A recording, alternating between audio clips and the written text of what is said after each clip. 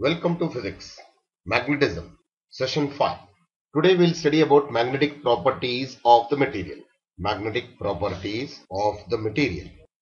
First, let us study the intensity of magnetization. Each substance contains a large number of atoms. In general, the magnetic movement of these atoms are randomly oriented, and there is no net magnetic moment in any volume of the material that contains thousands of atoms. However, when the material is kept in external magnetic field like this, atomic dipoles try to align parallel to the field. These all dipoles align parallel to the field.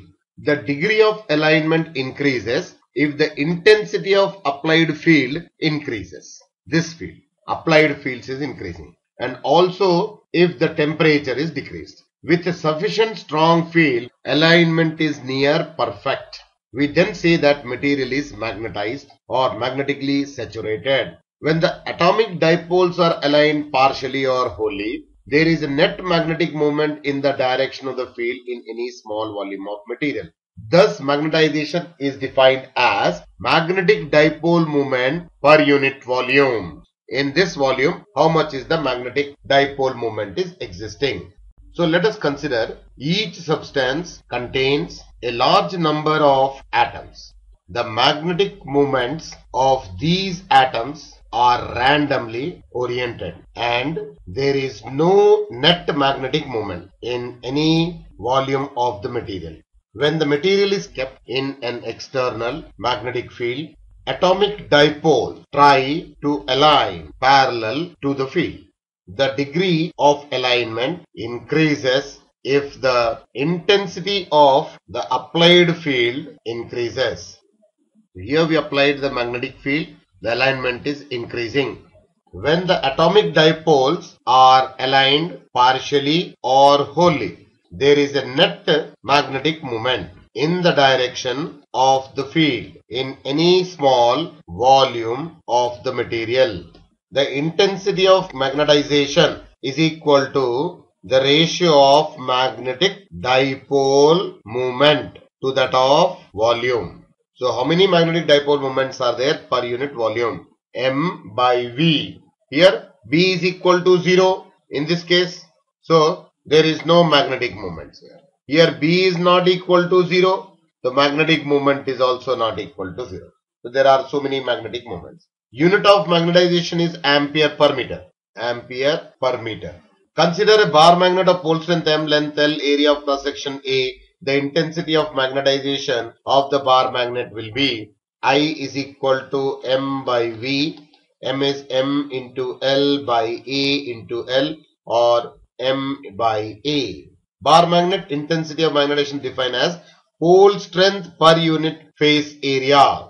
So for a bar magnet, the intensity of magnetization is defined as the pole strength per unit phase area. Second, this is the second property, magnetic property of materials, intensity of magnetizing field. When any material is placed in magnetic field, it gets magnetized. Now this is the magnetic field we have applied. It gets magnetized here. The actual magnetic field inside the material is the sum of the applied magnetic field and the magnetic field due to the magnetization of material. Thus, the magnetic field inside material will be one magnetic field if I consider this as B0. Another magnetic field will be inside the material. This is Bm. This is due to the material, magnetic field due to the material. B0 is the magnetic field in vacuum produced by the magnetizing field and equal to mu0 times of H. When any material is placed in magnetic field, it gets magnetized. The actual magnetic field inside the material is the sum of the applied magnetic field and the field due to magnetization of material. So total B vector will be equal to B0 plus Bm. This is the external field, this is the magnetic field inside the material. Total magnetic field, this is due to the magnetization of material. Where B0 is the magnetic field in vacuum produced by magnetizing field and it is equal to mu0 times of H, where H is called the intensity of magnetizing field, where H is called intensity of magnetizing field. So H will be equal to B naught by mu naught. B naught is nothing but mu naught Ni divided by mu naught. So it will be equal to N into I. Whereas Bm is the magnetizing field due to magnetization of material, and it will be written as mu naught times of I. Bm is the magnetic field due to magnetization of material. Bm will be equal to mu naught times of I. So intensity of magnetizing field H we have defined. Here this will be intensity of the field. Bm is equal to mu naught times of I. Next property, magnetic property of the material, that is magnetic susceptibility. It is given by symbol Xi. Magnetic susceptibility is defined as intensity of magnetization per unit magnetizing field. Magnetic susceptibility is defined as the intensity of magnetization per unit magnetizing field. Xi is equal to I by H. It is a dimensionless quantity and may be positive or negative. So Xi is a dimensionless quantity.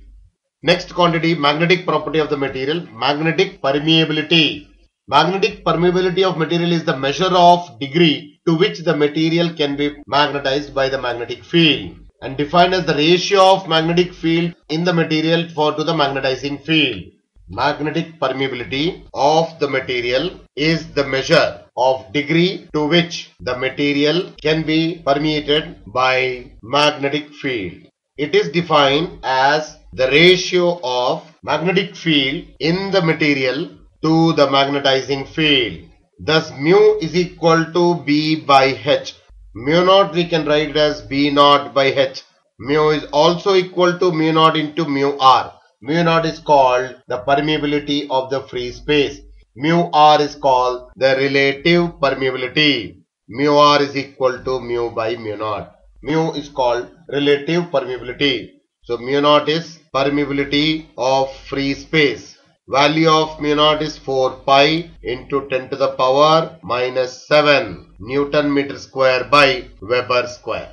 Mu R is the ratio, so no unit, no dimension. Relationship between mu and Xi. We know now the total magnetic field B is equal to B naught plus the magnetizing field plus the magnetic field of the material. So B can be written as mu naught H plus mu naught I, or it can be mu naught H into 1 plus I by H. So we can write this formula as B by mu naught H is equal to 1 plus I by H. We know B by H should be equal to mu. So since B by H is equal to mu, we can write mu by mu naught is equal to 1 plus I by H. Mu by mu naught is called relative permeability. So mu R is equal to 1 plus I by H. H is the cause, remember. So H is the cause and B is the effect. Both measures the intensity of magnetic field and are vector. B includes the presence of the medium. B and H refers to the external field and not to the magnet's own field.